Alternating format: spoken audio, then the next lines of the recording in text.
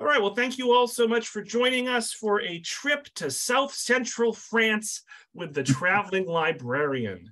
We're joined by Jeff Klapes, the Traveling Librarian, for another of his popular armchair travel presentations. This series highlights travel photography and stories and travel tips about destinations around the world. And Jeff is the recently retired head of reference services at the Lucius Beebe Memorial Library in Wakefield, and he's an avid traveler and photographer. I think this might be his 5th or 6th virtual armchair travel presentation with us. So all 120 of us or so, let's give a big virtual round of applause to Jeff for joining us this afternoon. And Jeff, you can take it away. Thanks so much. Thanks, Tom. Thank you, everyone, for joining this afternoon.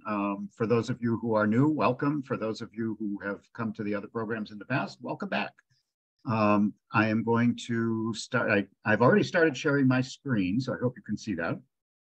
And we will get started. We are going today to a section of France called the Dordogne, which Tom conveniently avoided talking about. But that's how it's pronounced, Dordogne. It's named after the river. And many of the different parts of France are named after their rivers, but I should also point out that this particular area is also known as the Perigord. That's actually the older name for the region. There's a part called the Perigord Noir and the Perigord Blanc. We'll talk about that a little bit more. But just to point out the geography of where we are way down in southern France, heading out towards the Atlantic coast of France, and the river, as you can see, it's a fairly large river, and it's the focal point of this whole area. Much of the development, the historical development, historical borders, and the history of the area, as well as the modern tourism, revolves around the river. So it tends to go by that name now. It's a very popular area with Brits. There are lots of British people who have holiday homes there, expats. So if you travel in that part of France, you might be surprised to hear more English spoken than you might see in other parts of France. The big areas that we're going to focus on today are a town called Sarlat, which is over here. We're also going to stop in Bergerac, which is the Bergerac that you've probably heard of from Cyrano de Bergerac, and a couple of other large towns and plenty of small villages.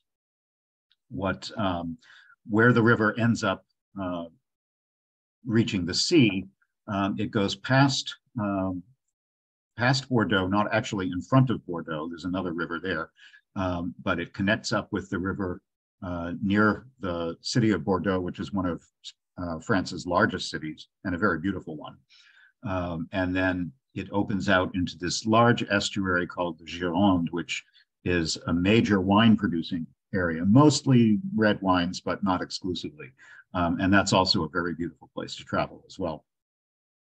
But we're going to start actually when I visited this area, we flew into a very small airport on the coast, which is a nice thing to do. I love flying into small airports because you get in and out quickly, and you often are closer to where you want to be. So we went to a place called La Rochelle, and there is an airport there that is probably about as big as like Beverly Airport, which makes it very easy to get in and out. And so we were remarkably close to the Dordogne at that point. And we started, we rented a car, and you really do need a car for this part of France to be able to see all of the countryside.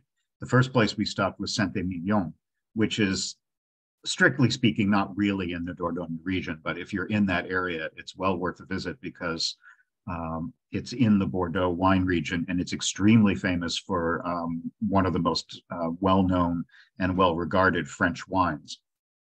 I don't know if many of you are fans of Bordeaux wines, but Saint-Émilion is definitely up there. And even if you aren't into wines, it's a gorgeous town. So here's what it looks like. We were there in, I believe it was June, which is a very nice time to be there weather-wise, although it was a bit hot. So many of the photos that you're going to see have beautiful, clear, sunny skies and lots of bright green foliage. And that was wonderful, but it was pretty hot for France, particularly since we weren't on the coast.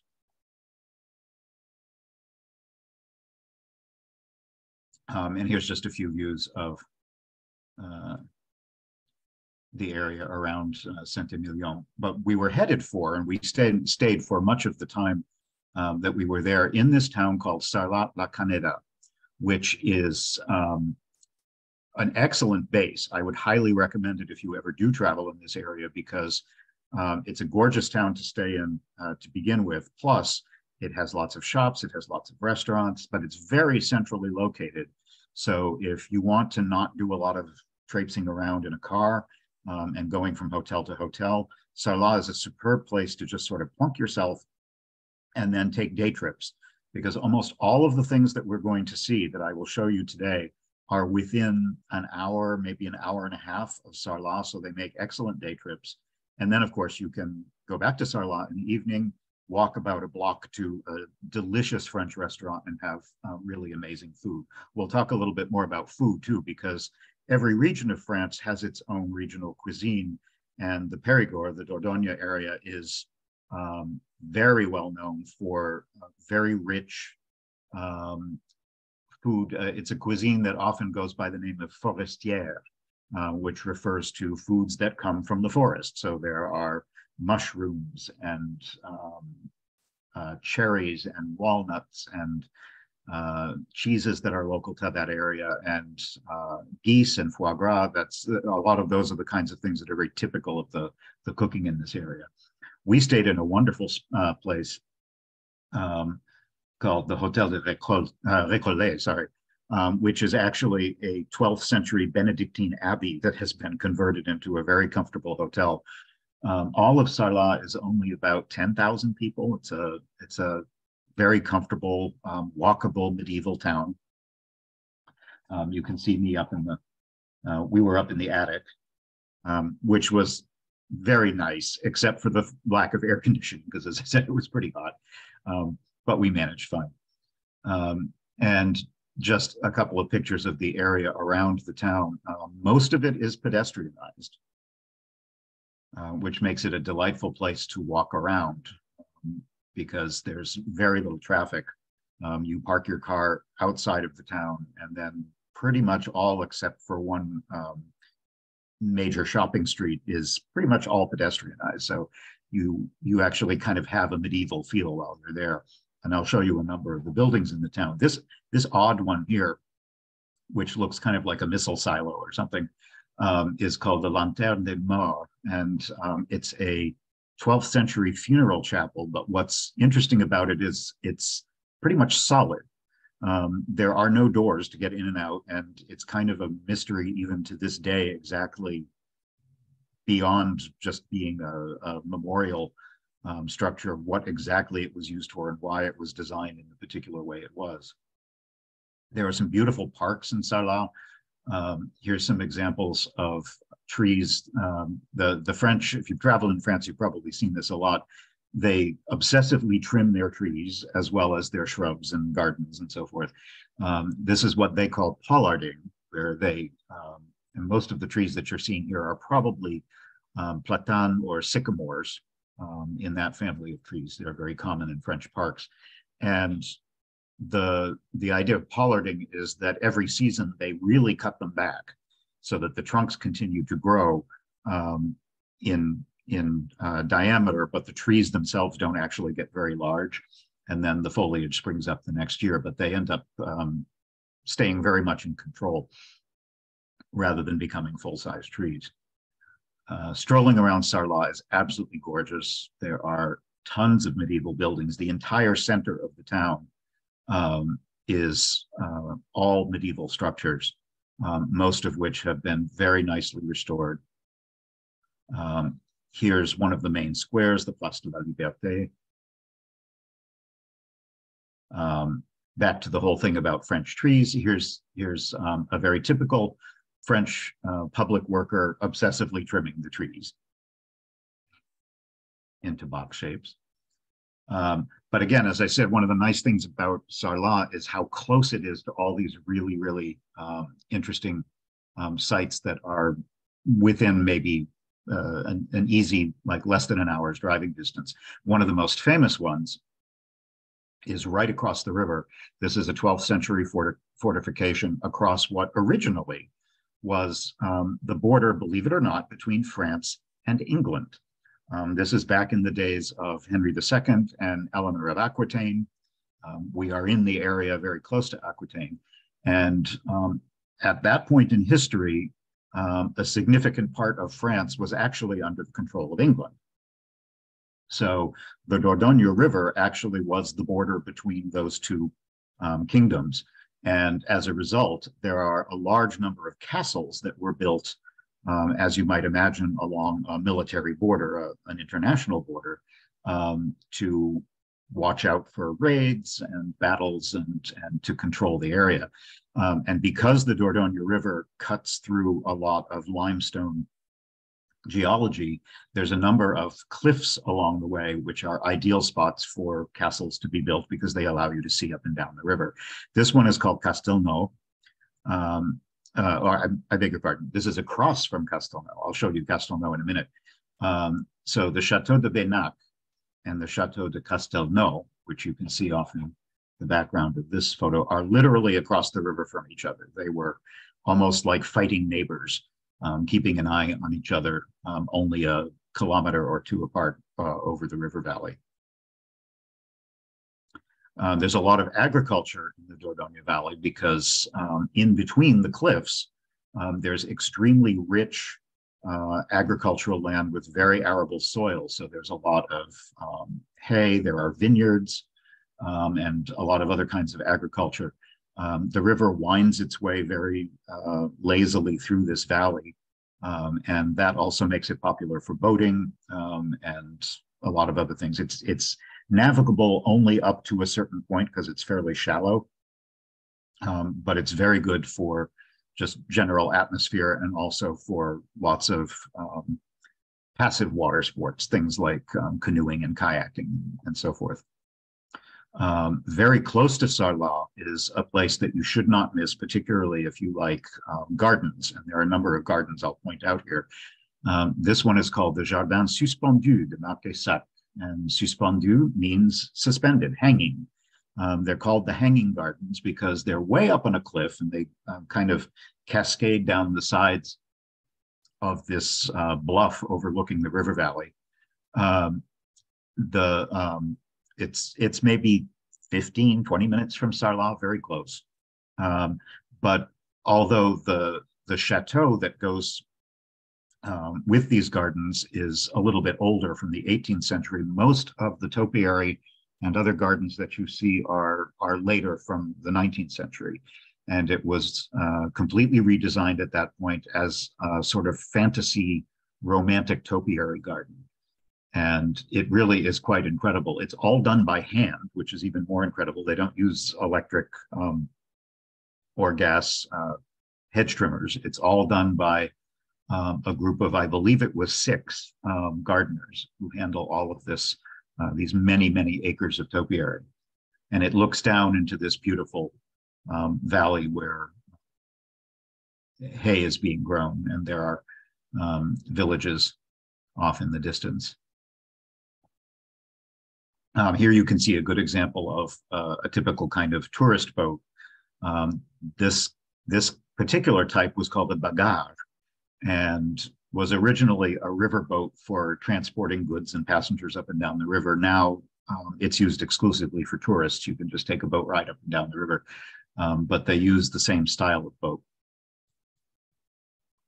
And some more views of the gardens. From that area, you can see another town, which we'll visit in more detail a little bit later, called La Roque-Gajac, which is, we're seeing here from the gardens of Marquessac down below along the riverbank. This is a small village of only about 400 people. It was even smaller in the Middle Ages. And you can kind of see, it's hard, I think I have a better picture later on, but in the cliffs up above, you can kind of see that there's a discoloration And that's because in the late 1950s, the cliff actually collapsed and destroyed a number of houses in the village below and killed 3 people. There was another rockfall a few years ago, not long before we were there, where they closed the road because they were afraid the cliff was going to collapse. But I'll show you some up-close pictures of that town a little bit later. And again, just looking along this long spine where there are both very elaborately topiaried gardens and also some wilderness paths. So if you like anything having to do with gardens or country homes, it's an excellent place to visit. Here's a better close-up view of La Hogue. And in fact, from Marquessac, you can see almost all of the major castles in all directions, because it sticks out kind of on a promontory over the river. So La Roque is in one direction, Benac is across the river, Castelnau is in the other direction. And here is the chateau itself from the 18th century. The river itself, I should talk a little bit about the river. Here's a very typical view of it. It rises in what's known as the Massif Central, which is a very mountainous region in the center of France, not as high as the Alps, but it's a fairly mountainous and also very sparsely populated part of France. And it runs west out of the mountains for about 500 kilometers before it joins the Gironde estuary, which I showed you on the map, not far from the city of Bordeaux. And it's navigable most of the way, at least until you start to get up into the mountains, and was a major historical route. Again, being an international border, it was also a very important route for merchants who were moving goods from one place to another and getting them out to Bordeaux and to the Atlantic Ocean for shipping elsewhere. Here's a closer up view of the Chateau of Benac and the village. Many of the villages that I'm going to show you are on the list of what France officially calls the most beautiful villages of France. And that's an actual official thing. There's villages in France can aspire to be named one of the most beautiful villages of France. And if they get that designation, they get extra money, and it helps to promote tourism and so forth.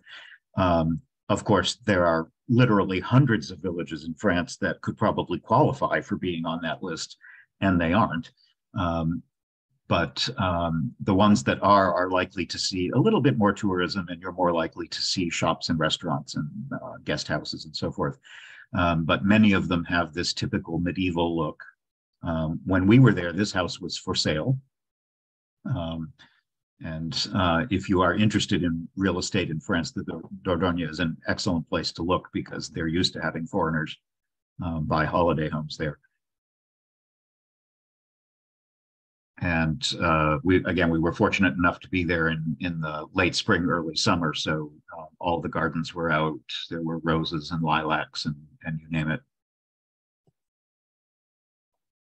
In most of the villages that have a castle, not surprisingly, the castle occupies a very prominent high point where it's more easily defensible. And then the villages usually tend to be down low, because they would have been more involved in river traffic and so forth.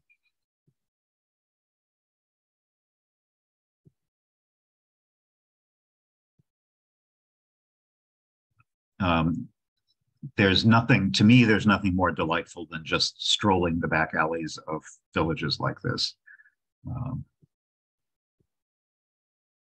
You may come across a beautiful view. Here's a nice cemetery, a garden. While we were there, all the lavender was out, which was very nice to see. And here, not far from Castelnau, which is the castle right across the river, is what the French called an écomusée, which is a museum dedicated to nature, kind of a natural history museum, but even more specifically to agriculture. And this one was fun because there is so much agriculture that's specific to this region that it was interesting to see what kinds of livestock they raise there, what kinds of crops they grow. As I said, cherries are big there, walnuts. I'm here actually sitting on, if you're wondering what that is, it's a giant concrete walnut right under a walnut tree. And so the museum was great because it talked a lot about how they grow and harvest things like apricots, walnuts, cherries, almonds, and a lot of the other crops that are grown in that area, as well as livestock. Geese are very, very big in the Dordogne area, not just for cooking of meat. You'll find goose on a lot of menus in restaurants, but also because this is one of the major producers of foie gras in France. And although foie gras is, because of the unpleasant way in which the geese are treated in order to produce foie gras, even in France, where it originates, there is a pretty strong movement to start moving away from that because of it's considered cruelty to the geese. However, you will still find geese on the menu the way you would any other kind of poultry. Another town that's not far from Sarlat, again with a spectacular view out over the valley, is called Domme, D-O-M-M-E, and it's on the south bank. And it's an excellent example of a kind of town called a bastide. And there's a lot of these in the area. They were towns specifically built with fortifications. And they were created to populate these areas along the border. And again, we're going back to the time period where we were basically looking across the river to England.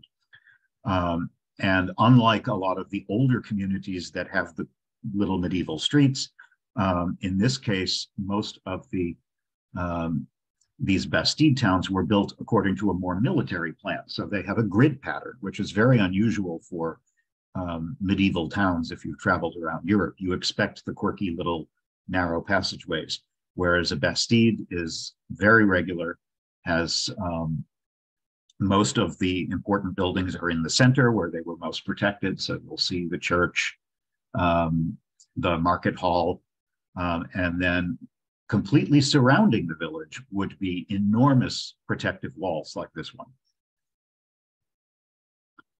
Domme is probably the most famous and best preserved of the bastide towns, but there are quite a few others.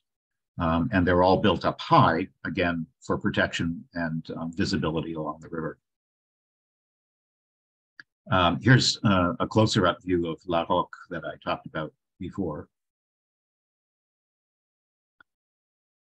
And I want to take you to another garden. I'm a big fan of gardens and botanical gardens in general, or any kind of garden. And this one is unusual because it's modern and completely different from a lot of the other things that you're likely to see in France. This is a 17th century house, and the gardens go back to the 18th century, but almost everything that I'm showing you today is 20th century because it was very overgrown, and it's still privately owned, and was restored by the father of the current owner, who turned all of the formal gardens around the property into an amazing topiary garden. And what's interesting about them is they're all green. There is almost no color in this garden. It's called the Manoir d'Erignac.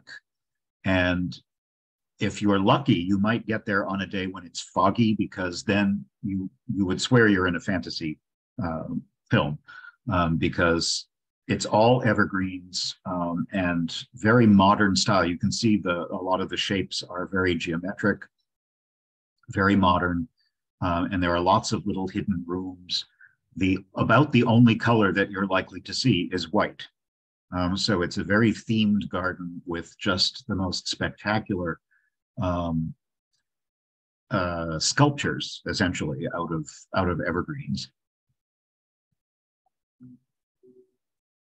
The manor itself is also very beautiful, although you can't visit it because it's privately owned and the family actually still live in it. but the gardens are free to explore. Here's the house itself, which is quite comfortable as French chateaus go. It's actually, it looked very, very livable. Here's their outdoor garden. Wouldn't you love to just sit out there with a glass of champagne? But I did like it because, unlike so many other fancy gardens that you're likely to visit, having one that was almost entirely green is just a very, it's just such a unique design idea.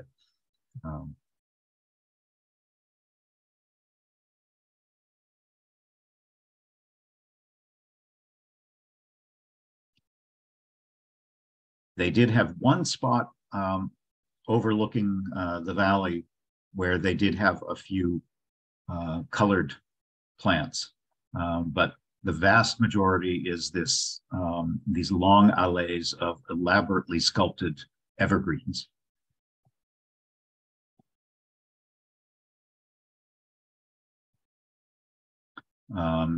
With the exception being this one garden that was all white. This is the only place where you really saw anything that wasn't green. And this is a very modern garden. It's actually Asian inspired and was built much more recently. In fact, I think it was actually post-war.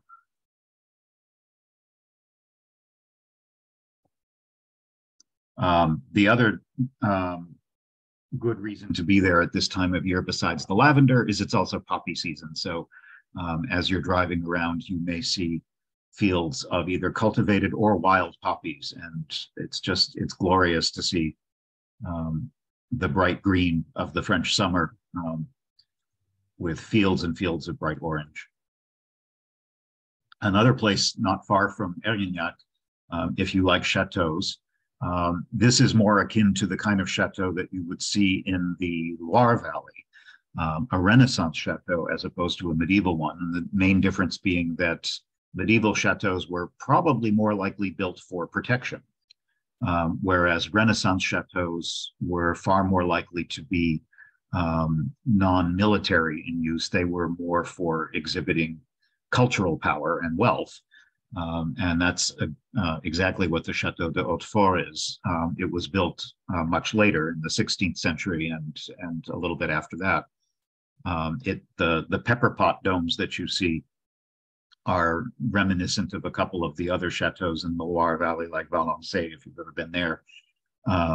And it was purchased in the early 20th century, like sometime around 1929 or so, by a guy who had a funny name. He was the Baron of Bastard. There's a name. And so he completely renovated this in the early 20th century and then had to do it again because his daughters were in college in the late 1960s. And during one of their breaks, they brought some friends home and were up in the attics and accidentally started a fire, which did tremendous damage. Talk about how to make your parents angry is to, burn down their chateau.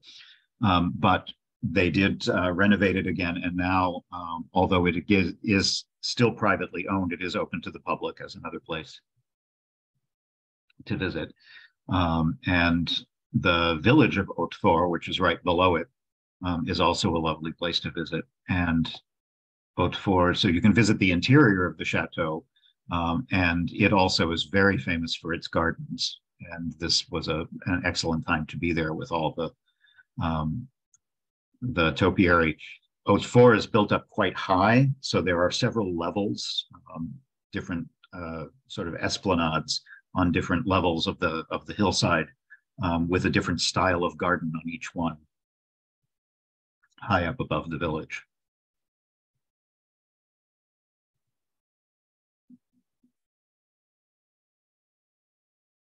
And the building that you can see off in the distance, which looks very similar to the chateau, is actually a hospital, an old hospital that was built about the same time in the same style to serve the people in and around the village.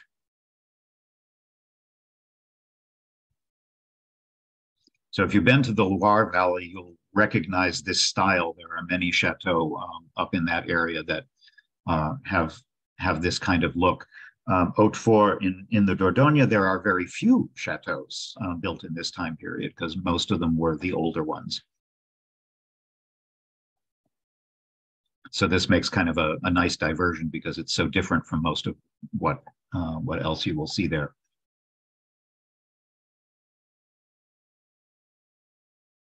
And here I am trying to pretend it belongs to me. Welcome to my chateau.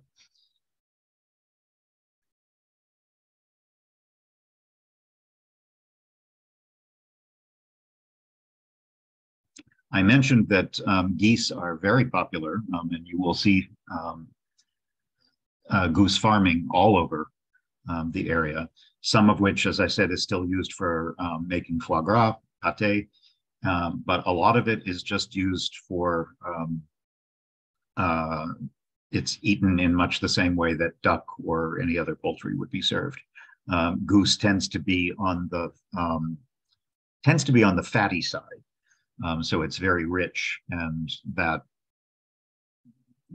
tends to inform how all of the cuisine in the area is. Much of the cuisine in Perigord is very rich, very heavy, peasant-style food made from local ingredients. We took a day trip a little further away from where we've been so far, but still not very far, maybe an hour and a half or so, to an important pilgrimage site. We passed this pretty chateau on the way to a town called Rocamadour. And what looks like a chateau here is actually the public toilets in the village, to give you an idea of how chic Rocamadour is, surrounded by lavender, of course. Rocamadour is only about 600 people, and it's built on a tributary of the Dordogne called the Alzou River, which is very small. But it's a very important pilgrimage site going way back to the 12th century and mostly reconstructed over the last couple hundred years. And for many centuries, it was on the route to Santiago de Compostela, the pilgrimage routes. There were many different ones that worked their way through central and southern France, across the Pyrenees into northern Spain, all the way to Santiago in northwestern Spain. And this was a major site for pilgrims along the way. It's historically very important, but probably even more so is just the dramatic location. It's situated at the top of this extremely narrow valley that goes down to the river, and the pilgrimage church, the bishop's castle, and so forth are all built into the sides of the cliff, and then the village itself works its way down a narrow street all the way down to the river. And even today, particularly for modern French Catholics, it's a very important pilgrimage site. Here's the gate going in. And you can walk all the way down and look up at the church, which is very famous for its Black Madonna, which I'll show you in just a moment.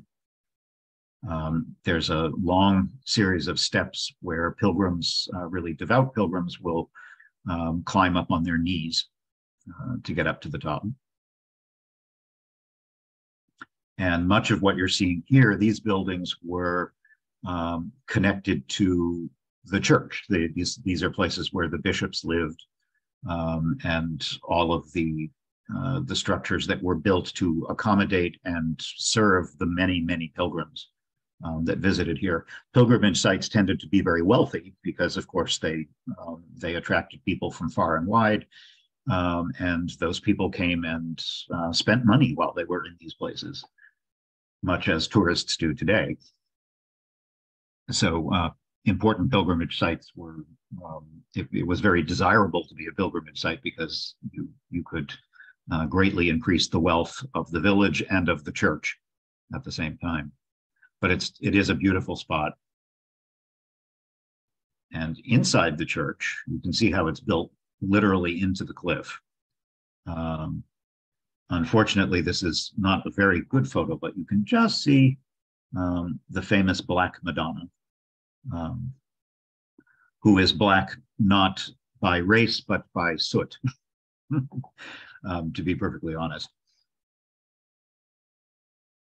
And there are some amazing frescoes that, because they were protected under the cliffs, they are in relatively good condition, given their exposure to the elements.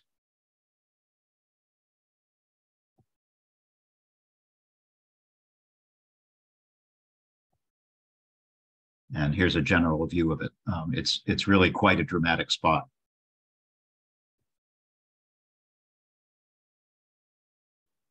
And right out of a picture postcard.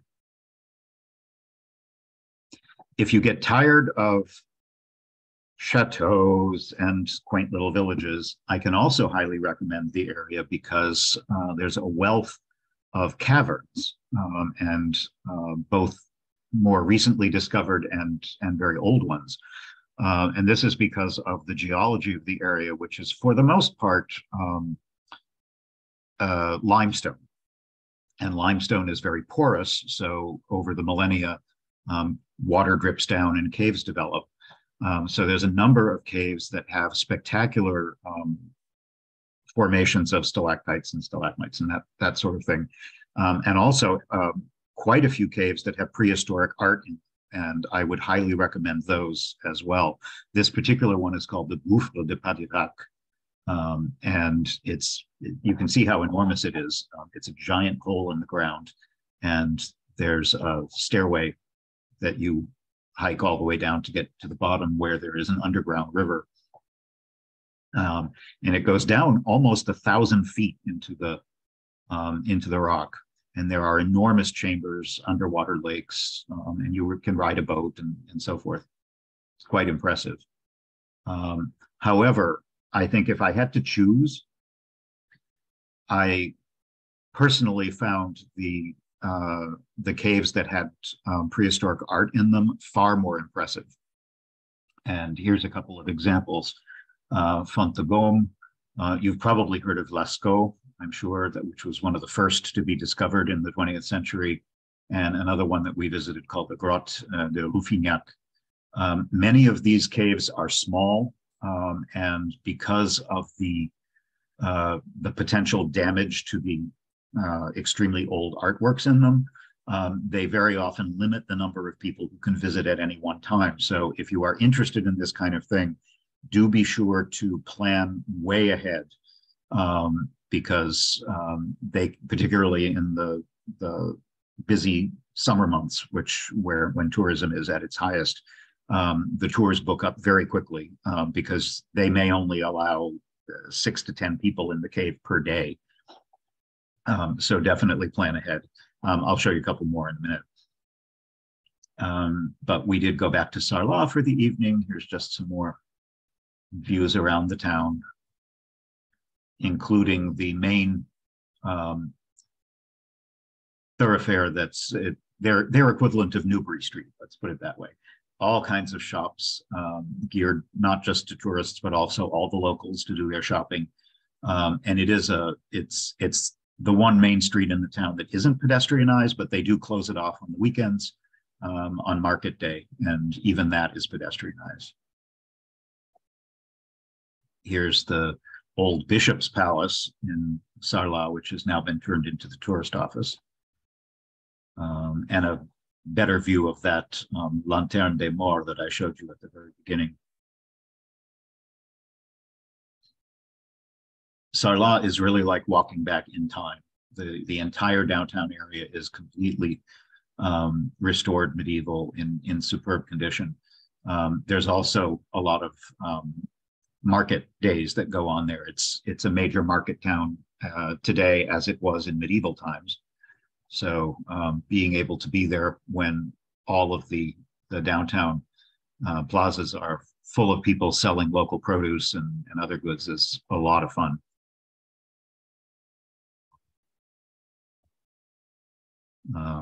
Here's the view of the full moon from our garret window.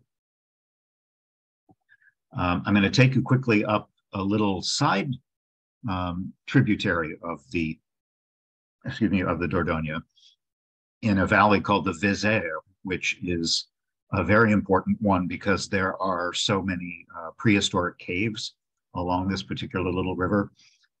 One of the places to visit that's completely unlike anything you'll see anywhere, I think, is called La Roque Saint-Christophe, which is actually a medieval town. This is not prehistoric, but you can see from the location, it was built and carved partway up the mountain into the soft stone. Here's a model of what it originally would have looked like.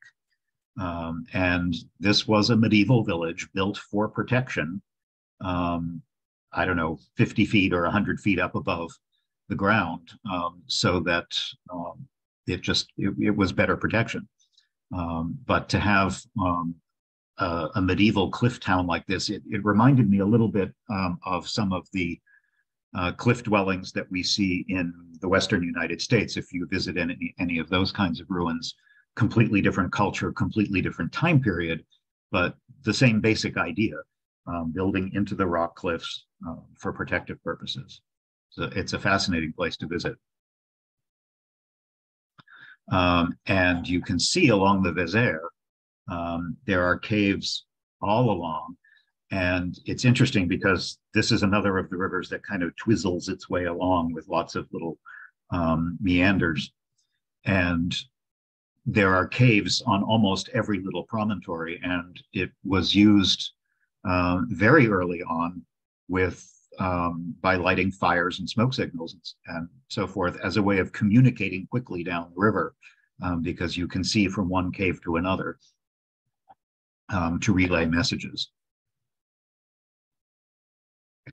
Here's another picture of La Roque, which is mostly in ruins now, but they've restored enough of it that you can get an idea of what it would have been like to live there, and a view down the valley.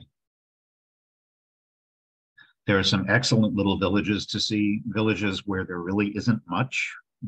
There may be a cafe, maybe if you're lucky, a little guest house, but a lot of them are just tiny little villages that have beautiful churches like this Romanesque one in Saint Léon,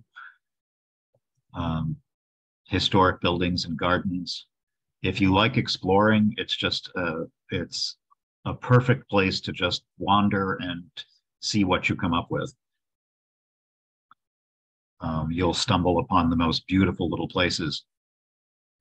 And this is on the way to, we're heading up this little river valley, the Vézère, and we stopped at an animal park called Le Tot, which is kind of a companion site to a lot of the prehistoric ruins, or prehistoric caves, rather. And what they have tried to do here is have, it's an actual animal park with live animals. And all of the animals in the park are species or varieties that would have been used or alive in prehistoric times. So the aurochs that was in the previous picture, this is an unusual horse called Przewalski's horse, which is the only species of horse that has a mane that actually stands up straight rather than flopping over.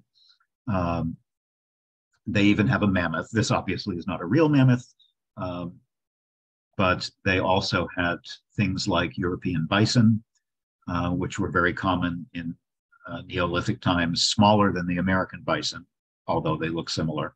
So the idea is to give you a sense of what kinds of animals would have been around in the time when prehistoric people were living in this area.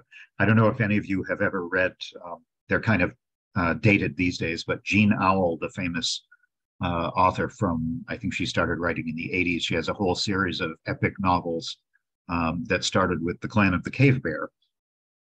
And they're one of the few series of historical fiction that tries to reimagine what it would have been like to live in prehistoric times. Because, of course, we know relatively little about what daily life would have been like that then. But she does a very good job of giving kind of a realistic image of what life might have been like. And this park is trying to contribute to that as well by talking about how these people would have lived, what kinds of animals they would have seen. We did stop at Lascaux, which is probably the best known of any of the caves in the area. This is a view of the valley from the entrance to the cave. These are paintings that are approximately 17,000 years old. The cave was originally discovered completely by accident in 1940 and opened to the public, obviously as a big tourist draw. But in 1963, they closed it because they discovered that having so many human beings traipsing through did significant damage to the artwork. These caves tend to have a constant temperature and a constant humidity. So when you bring human beings in who are exhaling, perhaps even touching the walls when they're not supposed to, but changing the temperature and the humidity inside allows mold to grow and can cause long-term damage and permanent damage to the paintings, particularly since most of the paintings that you're seeing have some degree of natural biological ingredients like fat and pigments from nuts and minerals and so forth. So they are very susceptible to damage from bacteria, mold, mildew, and other kinds of things. So at any rate, they closed Lascaux and opened something called Lascaux 2, just around the corner, which opened in the early 1980s. And that's what you would visit today if you were there. I'll go back for just a sec. You would swear, if they didn't tell you that this was a replica, you would never know. They have essentially recreated down to the tiniest detail, the shape of the rocks, and all the artwork exactly as the original cave looks. And in fact, all of the artwork in Lascaux 2 was created in using the exact same techniques and the same substances. So this is not painted with Benjamin Moore. The artists tried to recreate the art in exactly the same way that the original artists would have done. And it really is, it's incredible. So if you go there, don't let the fact that it's a replica turn you off. It's absolutely well worth visiting. Right around the corner is another pleasant little village called Saint-Amand that has what looks like a castle, but it's actually a church. This was an Augustinian abbey, but they were smart. They built their churches to serve as protection from raids and pirates and so forth. That's a gorgeous little town. Here's another one called Martel, named for Charles Martel. You may have heard of him if you studied medieval history. His name means hammer, and he was known as Charles the Hammer. He defeated the Saracens at a famous battle at Poitiers, further north in France, in the 8th century. And so he founded a church in this little village, and a town grew up around it, and they named it after him. Here's a view of it up on its little hill. Further up on the Dordogne, way up as you get towards the mountains, there's another beautiful little medieval town called Beaulieu-sur-Dordogne.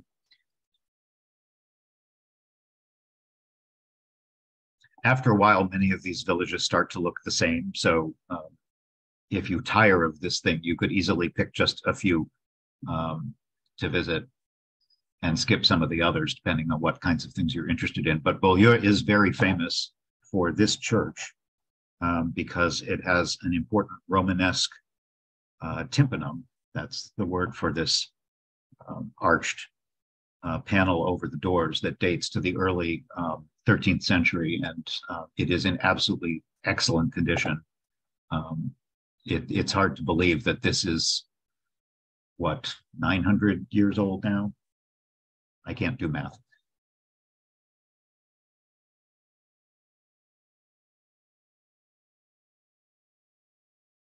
And it's just a delightful spot to picnic by the river.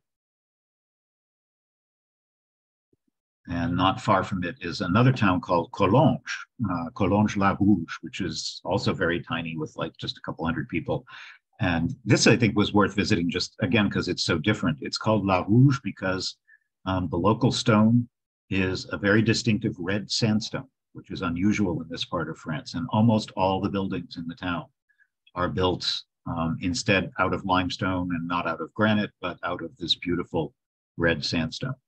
So it has a particular look and feel that's unique in the area.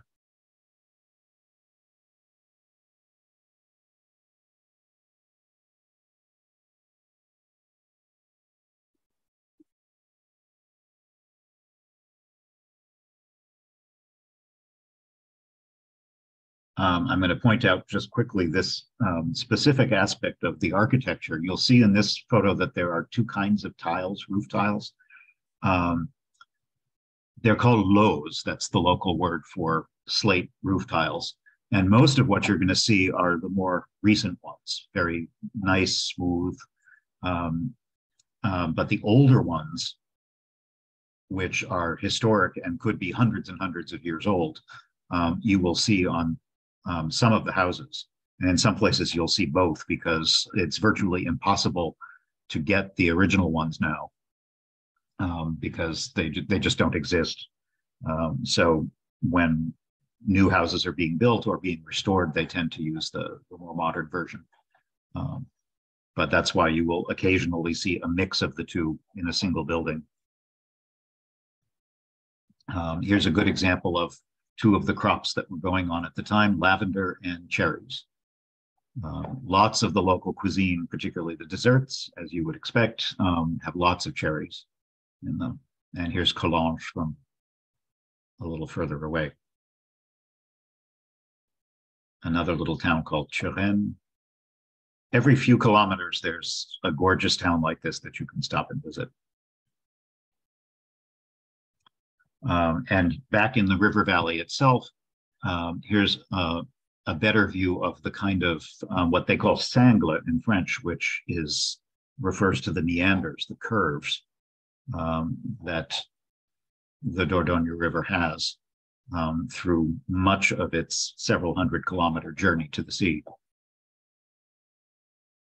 And as you go west, a nice place to stop is Bergerac, which is a pretty good-sized town, much bigger than some of the places we've seen so far. And it is the center of a very big wine-growing area as you get closer to the Bordeaux region. And here's a statue of Cyrano de Bergerac. He was based on a real person. There actually was a real military man from the 17th century, but that guy had absolutely no connection whatsoever to the town of Bergerac. And it wasn't until 1897 when Edmond Rostand wrote the very now famous story of Cyrano de Bergerac that this man's name became connected with the town. And because they're not stupid, even though there isn't any real connection, they adopted him anyway because it's a great way to get tourists to come to Bergerac. And now you can buy Cyrano stuff all over the town. And there's even this statue to him.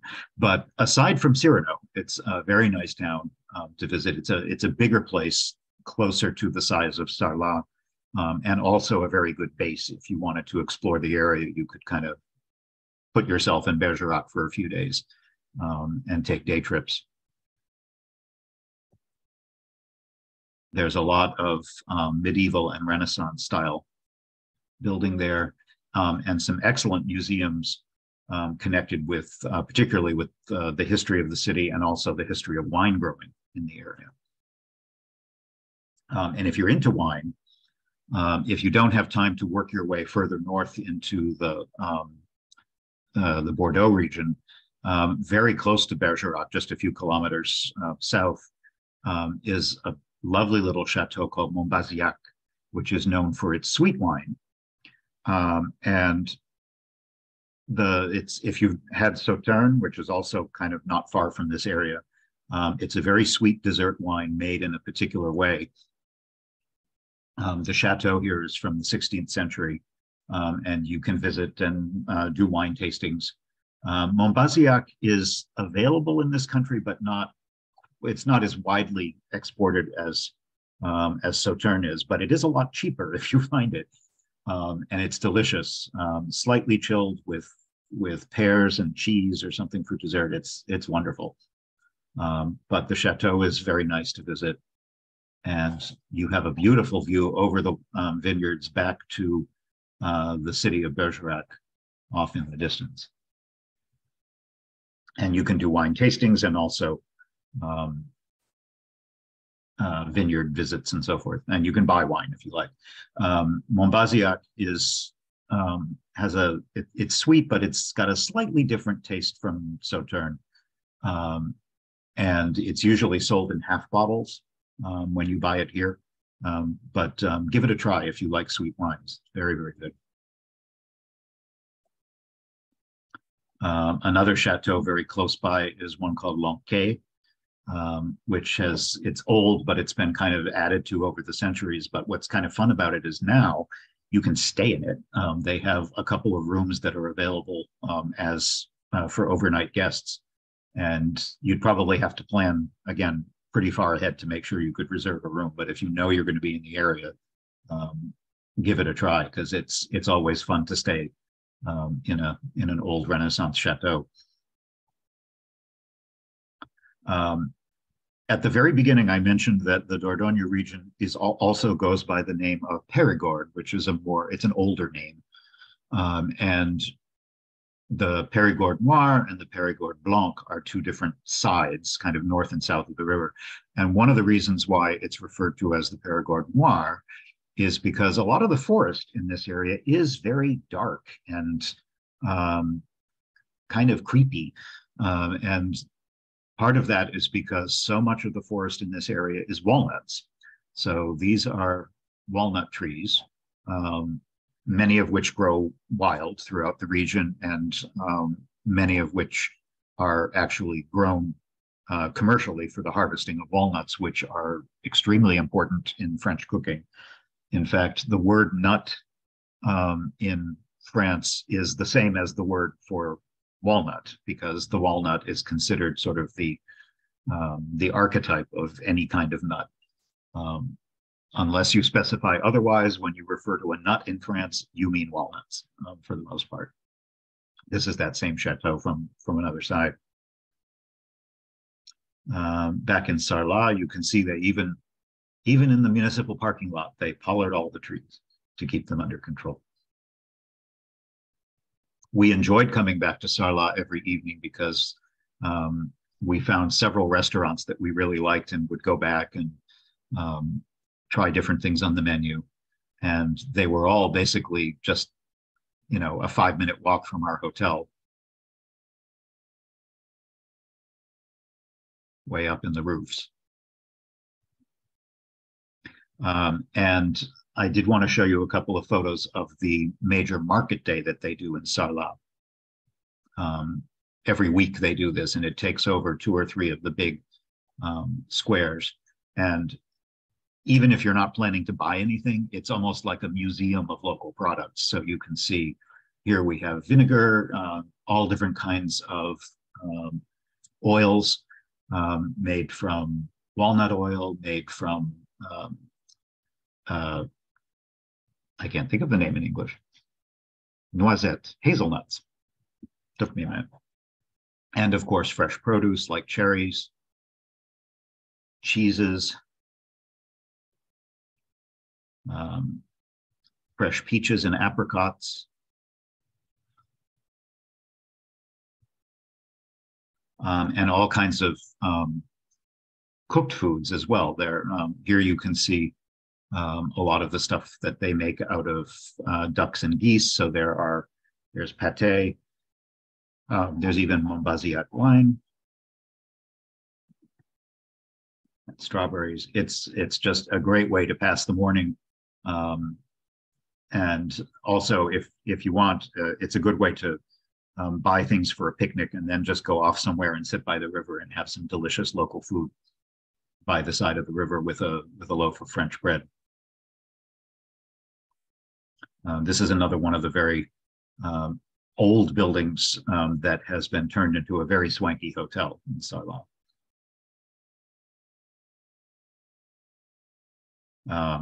All manner of sausages. Here there are sausages with, let's see, herbs, bison, duck, chestnuts, cheese, donkey, believe it or not, pepper, sanglier is wild boar, and noisette, again, is hazelnut. So all different kinds of sausages made with different ingredients. And mushrooms. I think I mentioned that mushrooms are a big part of the local cuisine because it's such a forested area. Morels are very, very popular there. And lots of different other kinds of forest mushrooms, including, if you're brave, trumpets of death. We didn't try those. A chateau that's worth visiting also more for the history connected to it than the building itself, although it's very pretty, is the Chateau de Milon, which is pretty close to Sarlat. This was originally built in the 14th century, but it's more famous for its 20th century owner.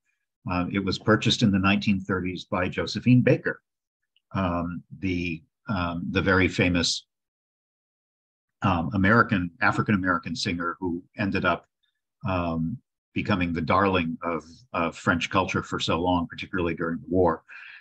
It is now a museum of her life. So there are many of her costumes. She lived in this chateau, but she donated it to the state afterwards, and now it's basically a museum of her and her life. And so it's a wonderful place to visit to learn about just a fascinating figure in history and how she bridged American and French culture.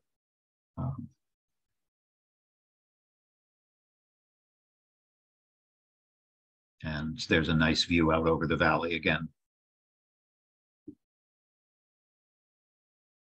Here I am in the cafe, again, trying to pretend that I live here. In a tiny little town called Belvès, we stopped because, being a librarian, I always have to stop at a library if there happens to be one.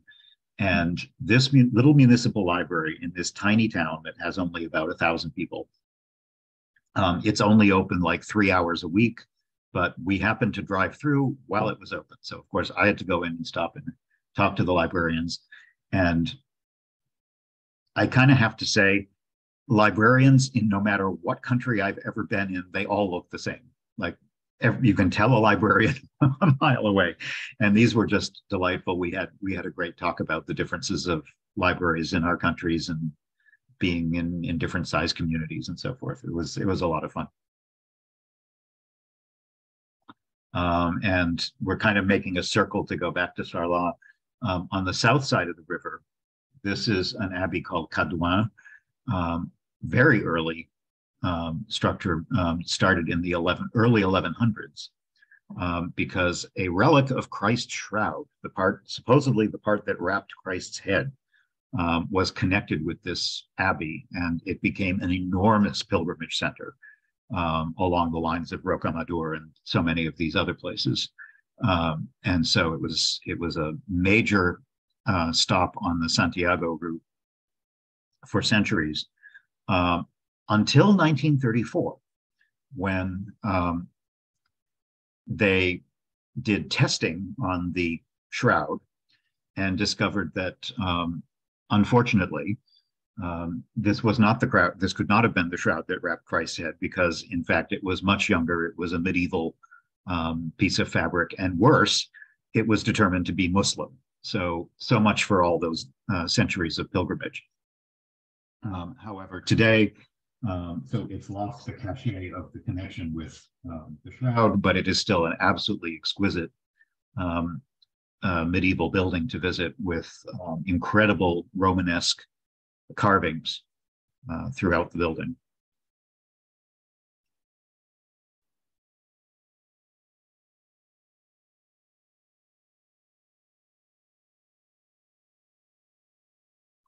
And almost home again, back to Sarlat. We stopped again at the town that I mentioned early on called La Roque. Here are just some pictures of the town built literally into the side of the cliff, which makes it very beautiful unless some of the cliff falls on your house.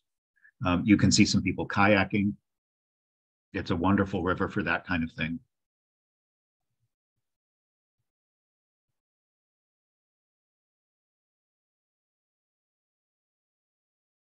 And just strolling along the banks and then getting something to drink or eat.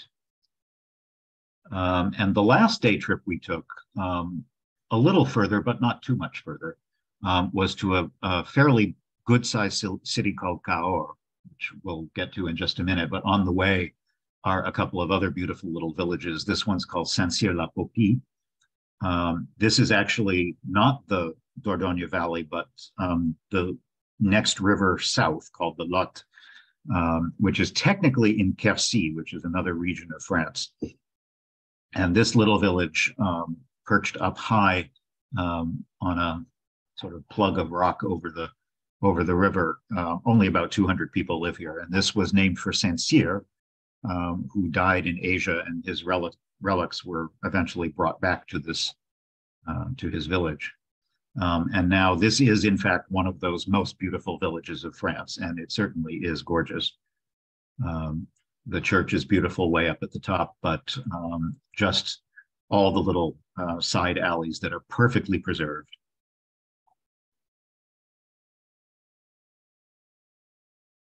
With views up and down the Lot Valley.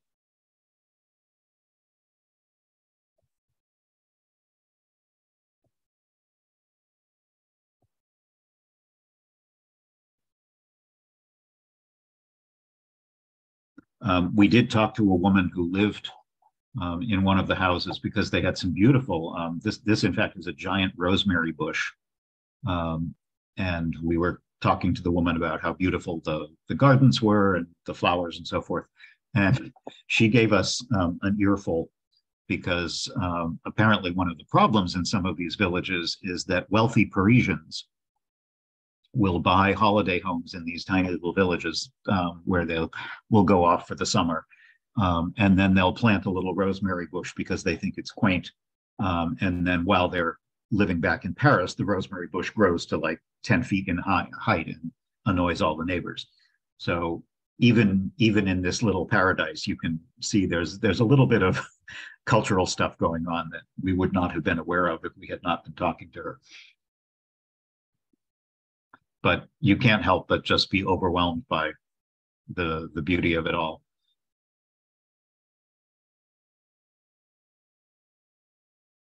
And here is Cahors, which you can see is a very large town. And it's in the middle of another one of those loops of the river in a meander of the Lot. I wanted to go here kind of as my own pilgrimage because it's very famous for two things. Three, actually, now that I think of it. One is for the very beautiful church that you can kind of see here. Secondly, for medieval bridge, which I'll show you close up over here. And third, for its extremely good red wine. There's a very strong, robust red wine from Cahors, which you can buy here. And it can be on the expensive side, but it's really, really good if you ever have a chance to try it. And you can go up very high and look down over the city to get a nice view. There's the church, the Cathedral of St. Stephen. And probably the most famous thing in the town is Pont Valentré, the medieval bridge with its towers. It dates to the 14th century, the very early 14th century, and has become a symbol of the city and is now a historic monument. So fairly recently, you could actually drive over it, but now it has been blocked off for protection, and now it's only a historic monument that you can walk on. But it's one of the best preserved such bridges anywhere in France. And the cathedral, also very pretty,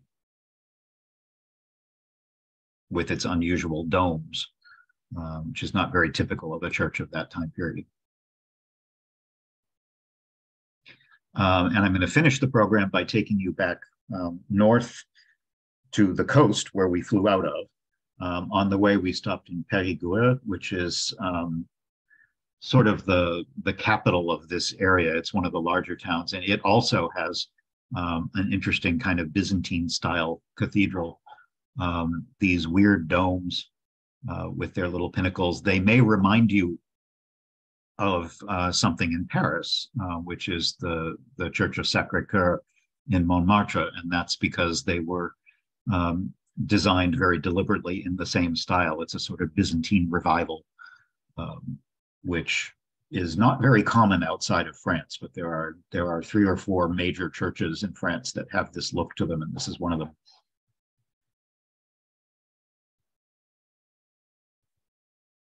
Also in Perigord, I had to take this picture to prove that people think French drivers are terrible, and they often are. But I was very impressed by this guy who managed to get this delivery truck through this incredibly narrow street with a little help.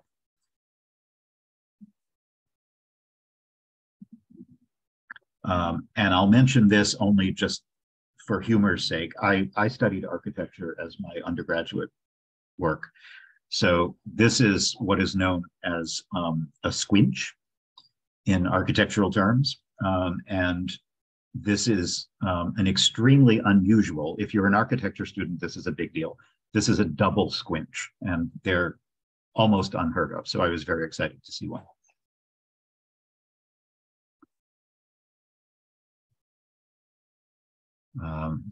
But Perigord it's a larger city, so it tends to get passed over by tourists who are looking for more small, quaint places. But it's still very beautiful and well worth a visit. As is another very elegant town called Brantôme on the river Drôme, which is another small village, but has an old abbey. So it was fairly wealthy in medieval times. Nice spot to get lunch. And we also stopped in Cognac. Cognac is where that stuff comes from. Cognac is a particular kind of brandy, and if it's official cognac, it comes from Cognac. It's also a town that is famous for its connection to Francois I, the Renaissance king of France. He was born here and there's a lot of connections there. But if you're interested in, it's a nice place to stay, but also if you're interested in Cognac, there are a lot of places where you can visit Cognac producers and see the distillery houses and visit the vineyards around the area. Here's the chateau where Francois I was born. You may not remember him, but you probably know the place he's most connected with, which is the massive chateau in the Loire Valley called Chambord. That was one of many chateaux connected with Francois, but he is the king who created that, and that's probably the thing he's best known for. And we'll finish in La Rochelle, another good-sized town. This is probably 75,000 people, so it's pretty big. And it's a seacoast town, fishing port. And as I said, we flew into La Rochelle because Ryanair had really cheap flights from Ireland. So we flew through Ireland, and for, I think, 29 euros, we flew to France. And it was a great place to come into. And we stayed there for a couple of nights on the way back, just because it's a beautiful Atlantic coast town, very different, obviously, from the inland Dordogne communities. It had more of a feel of, almost a feel of southern France, even though it isn't southern at all, but certainly a seacoast feel. Many, many excellent fish restaurants. And it's guarded because it was an Atlantic port. It was also very important centuries ago for protection. So the harbor has these 2 very large towers on either side, which could be connected by chains to prevent ships from getting inside the harbor. but it was a very nice place to spend the last couple of days, eating fish, wandering around a pleasant city.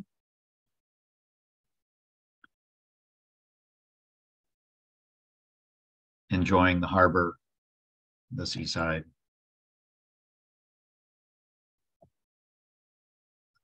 Here's the amazing train station. France has some incredible train stations, as well as an incredible train system. And every year they have a contest to vote on what is the most beautiful train station in France.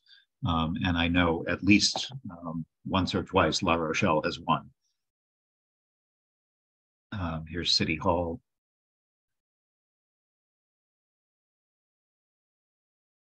And so we'll end there, and I will turn off my screen sharing and let's take some questions. Where is my stop share button? There we go. So let's look at questions and make sure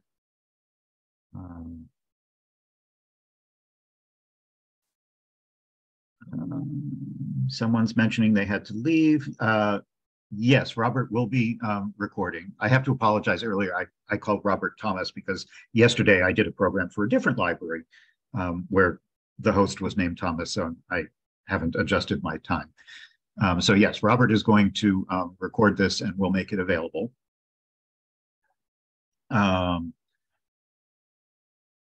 Was this part of France not impacted by World War II? Well, yes and no. That's actually a very good question. Directly in terms of bombing, no, because much of the area that we are seeing here was part of Vichy France. So this was occupied France under the Vichy regime. So it was certainly affected because the Germans were occupying it. However, it was not affected in the sense that there was much less damage due to active bombing in this part of the country. Most of that was concentrated in the north of France. Let's see, what else? How long were I? Whoops. I'm trying to check both the chat and the Q&A. How much time would I recommend? I think we were there for 2 weeks. I think you could see most of the highlights in a week or a week and a half. Depends on what you're interested in. It would be worth flying into Bordeaux also, which is very close. And Bordeaux is a city that's well worth seeing. You could easily do 2 weeks in the area, but I think a minimum of 1 week to see all the most important stuff. But it depends on what you like. Again, I like it because there was a mix of, there's chateaus, there's villages, there's outdoor activities, there's the prehistoric caves, there's so many different kinds of things depending on what your interests are. So if you try to focus on certain things, I think you could hit the highlights in a week, but you would probably regret not spending more time there because it really is so beautiful. Someone mentioned that French-Canadian ancestors would probably most likely have departed for the New World from La Rochelle. That's quite possible. La Rochelle is one of the biggest ports, along with Bordeaux, along the Atlantic coast.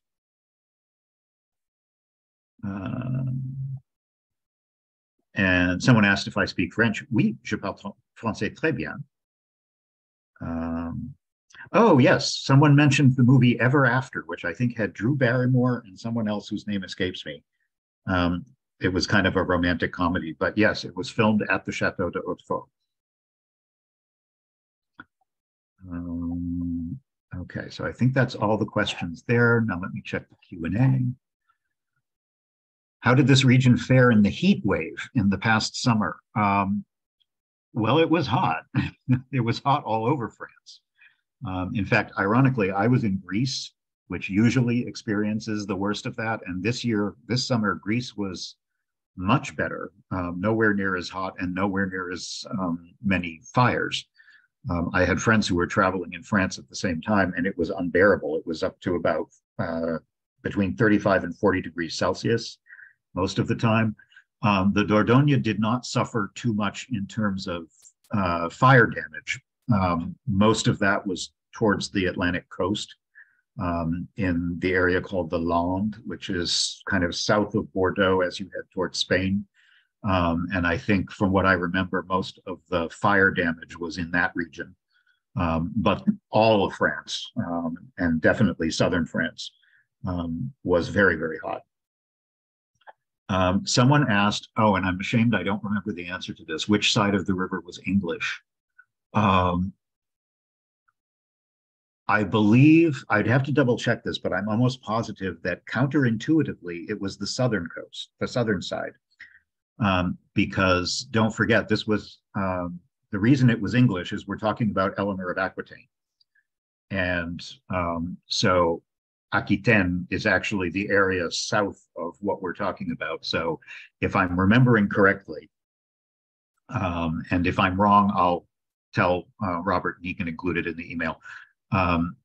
The Aquitaine was the area south of the Dordogne River that was controlled by Henry and Eleanor and so on and so forth. So ironically, for a certain part of history, England was south of France, which is a little strange. But can I recommend the best times of year to visit? Maybe without too many tourists. I think in general, Western Europe, Eastern Europe too, for that matter, spring and fall are definitely the best. The summer season is the worst, July and August in particular. August is a terrible time to go to France because all the French are on vacation. So Paris is empty and everything is closed. The prices get jacked up. It's hot. So definitely don't go in August. July is the same, only not quite as bad. June was very pleasant. There were tourists, but it's not overcrowded. I would say if I had my choice, I would go May or September, and even into October when the weather is still pleasant, and the wine harvests are going on. If you're interested in wine, it's a great time to be there because there's so much of the récolte is going on. So that's very nice to go. I think I would go almost any time except the dead of winter and the height of summer. I think somewhere else there was, I think I missed a question where someone was asking about a car. And yeah, I really think unless you have an enormous amount of time, there is public transportation in this area, but it's pretty limited and it would take an awful lot of your time and coordination. So renting a car really will make your life much easier. And driving in France is a delight. Just driving around the little roads. If you can drive in Boston, you can certainly drive in France. So I wouldn't be intimidated unless you're an extremely nervous driver. It's very nice. Someone asked about, in Sarlat, if it's pedestrianized, how do you get your luggage to the hotel? That depends on you and your hotel. We tend to travel just with backpacks, so we parked our car a couple 100 yards away and just walked in, no big deal. If you need help with that, any of the hotels that you're likely to stay in will certainly have someone help you with your luggage. There's no need to worry about that. Someone asked, where am I giving this talk from? My dining room in Wakefield, which is where my home office is. If you're wondering about the background is my house in Greece, which is where I would love to be right now and where I was last month. But right now I'm in Wakefield where it's cold. What else? How long ago was I there? This was a few years ago. I would say this was probably about 10 years ago, but not a whole lot has changed. There are not many tourists in my pictures. That's because I don't take pictures of tourists. I will sit there for 15 minutes if I can get a better picture without a lot of people in it. However, no, when we were there were tourists, but it was certainly not overcrowded. Like I said, I think if you were there in July or August would be unpleasant. I think it would be too crowded. Most other times of the year, I don't think you'd find it unpleasant. And driving around is fine, and I wouldn't worry about it. Did I miss any other questions? I've shown us many great places. Which are the ones not to miss? I assume you're talking about this program, not all of my programs. In this one, if I were to redo this trip, and if you had a couple of weeks, I think I would fly into Bordeaux, spend a couple of days in Bordeaux, because it's an absolutely gorgeous city. If you are interested in wine, I would devote a couple of days to exploring the wine region just outside of Bordeaux, because some of the world's most famous wines come from that area, and it's very pretty, beautiful country. And then I would just rent a car and work your way up the river, stopping in places like Bergerac, Sarlat. And again, what you visit, I think, depends on what you like. So I'm a big fan of prehistoric art, so I'm not going to miss the prehistoric caves. If you're not interested in that stuff, skip it. The villages, there's a lot of beautiful villages, some with very important history attached to them. But after a while, you might be like, they all look alike. So pick 3 or 4 and then do other things. If you like outdoor activities, definitely do some kayaking along the river. It really kind of depends on what things interest you the most. I will include right now. Oh, can I do that? Send chat to ever. Yes, I'm going to just quickly put my email in the, whoops. If anyone has any specific questions that did not get answered, or if you have very personal questions about planning a trip there, feel free to email me. I'm happy to answer questions that way. Someone is, oh, hi, Shelley. Is this the same area where Marcel Pagnol set My Father's Going? I don't know. I want to say that, no, I'm thinking of the other ones, the Manot of the Spring. Those were set in a different part of France. I don't remember, actually, but I think I'm also now remembering someone referred to a set of books that I love. I don't know if anybody has read any of Martin Walker's Bruno Chief of Police series. I think I saw a question earlier and I must have skipped over it. Martin Walker has, oh God, there must be at least 10 books in his series now, and they all take place in a fictionalized village that is in the area around Sarlat, and his village is totally fictionalized, but you will immediately recognize the area in his books, and they're wonderful books. They're very good mysteries with a local feel, good characters. If you like Louise Penny, I know a lot of people are big fans of Louise Penny's French-Canadian mysteries because of the village life and very strong characters. If you like Louise Penny, I think you would very much enjoy Martin Walker because it's a similar feel, just a different location. But he's got very good writing. The stories are a mix of lighthearted but serious. He deals with serious issues in French culture and French politics, but the characters, there's some humor and there's food, and so his name is Martin Walker, and I would definitely suggest trying a couple of those if you want a fictionalized version of the area. Do I travel with a backpack? Yes. I have not checked luggage on a plane in 25 years. I refuse to.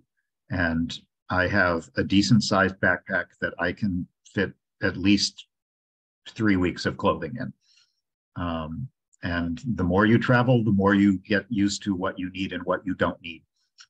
So, like they say, put out all your clothes, pack your bag, remove half of it, and double the amount of money you're taking. So I think that's all the questions.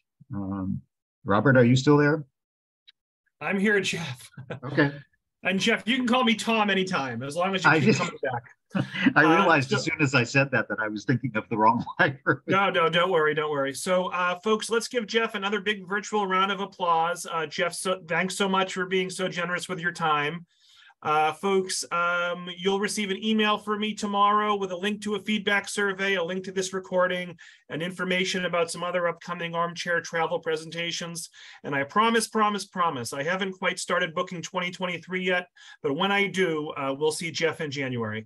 Okay. So thank you all so much, and I hope everyone enjoys the rest of their week, and I hope they have a happy Thanksgiving. Yes, me as well. Thank you all for coming. And Robert, don't forget, feel free to include my email address again, so anyone who would like to contact me, I'm always happy to talk about travel. I will definitely do that, Jeff. Thanks so much. Wonderful holiday. Bye, everyone. Bye-bye.